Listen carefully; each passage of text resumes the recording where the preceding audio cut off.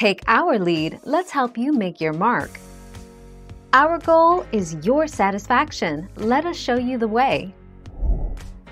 When I Was Puerto Rican is a 1993 autobiography written by Puerto Rican native Esmeralda Santiago. This first book begins by describing Santiago's life in Macon, a sector of Candelaria Barrio in Toa Baja, Puerto Rico. It details the circumstances that led to her mother bringing her and her siblings to New York.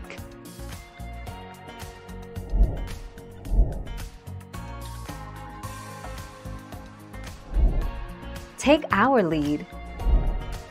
When I Was Puerto Rican tells the story of Esmeralda Santiago, called Neggy by her family, as she moves from Puerto Rico to New York City and comes of age. The memoir opens in the early 1950s when Neggy is 4.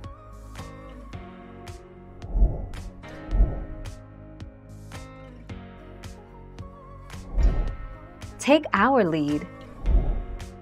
Barone, a guidance counselor, calls Neggy to his office to ask her what she wants to be when she grows up.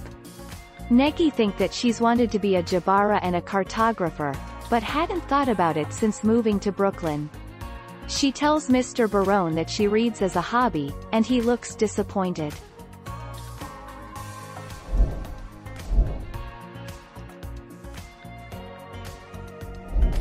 Make your mark, take our lead.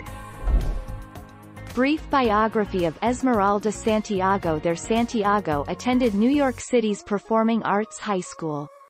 Santiago describes herself as an active volunteer. She's spoken on behalf of public libraries, founded shelters for battered women, and designed community programs for adolescents. Thank you for watching. Please subscribe and hit the bell notification.